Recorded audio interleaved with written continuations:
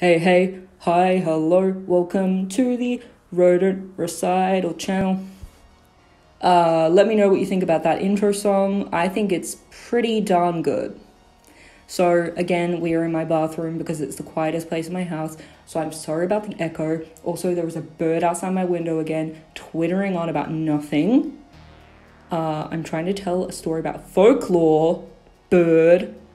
So today on this episode of Urban Legends, we are going to be talking about the Mexican vengeful ghost La Llorona.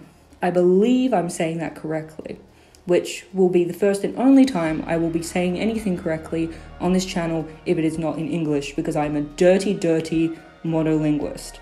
So La Llorona, otherwise known as the Weeping Woman, is a vengeful ghost who roams waterfront areas mourning her children who she drowned. I just said children. I mean, I don't want to be rude, but why are you mourning someone if you're the one that killed them? Like, it's a bit hypocritical. Let's get into the tale and enjoy this beautiful speed paint of La Llorona that I did in the background while you listen to the story. In the regular version, there is a legend of a beautiful woman named Maria who marries a rich conquistador, to whom she bears 2 children. One day, Maria sees her husband with another woman, and in a fit of rage, she drowns her own children in a river. And she immediately regrets it. What did your kids do? What did they do? They're not the ones that were with the other woman. They're not your husband. Drown him. Drown the other woman. Why'd you drown your kids? Consumed by guilt and unable to save her children, she drowns herself as well and is unable to enter the afterlife and is forced to be in purgatory and roam the earth until she finds her children. A fitting punishment, I believe, because that's whack as hell. Like, I don't want to disrespect La Llorona, but your husband was the one trifling, not your children. Just drown your husband. I mean, I don't condone drowning anyone, but the kids didn't do anything, bro.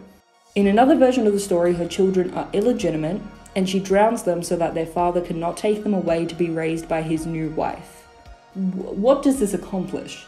I mean, you still don't get the kids.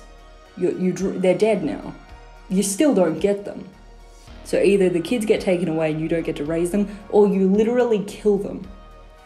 It's not adding up. I mean, she could have just ran away. She could have taken the kids to, I don't know, Sweden. Ran away with the kids, taken them to Sweden. I hear it's nice in Sweden. So recurring themes in the variations of La Llorona include a wet white dress, nocturnal wailing, and an association with water, which makes sense since a big part of the story is drowning children, which, you know, that has water. That makes sense to that. I'm moving on. So the mother archetype of La Llorona has been tied to patriarchal expectations of women in Mexican culture, which makes me feel bad about all the comments I said about her being hypocritical.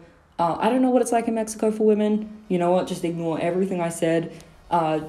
Just don't drown your children, okay? I'm not saying that's okay. The trope of La Llorona being considered evil or failed as a mother, having committed infanticide, or failing to save them from drowning can be considered a reflection of a culture of patriarchal standards against women and the role of motherhood. And this really makes me think about the case of Andrea Yates. This took place in Houston, Texas, where a woman drowned her children. She was going through postpartum psychosis, postpartum depression, and she drowned her children. And she was given the label of a terrible mother and an evil person, when in reality she really needed help. She was crying out for help and no one offered her help.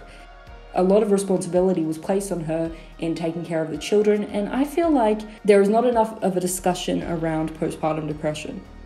The most common lore about La Llorona is about an indigenous woman who murdered her own children, which she bore from a wealthy Spaniard after he abandoned her. The villainous qualities of La Llorona, including infanticide and the murdering of one's own blood, is assumed to be connected to the narrative surrounding Dona Maria, also known as La Malinche or Maltinzin, in her original nomenclature. Today, the lore of La Llorona is well known in Mexico and the southwestern United States.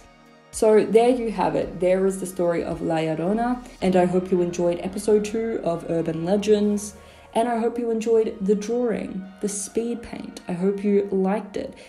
Thank you for watching. Stay tuned for another episode of Rodent Recital.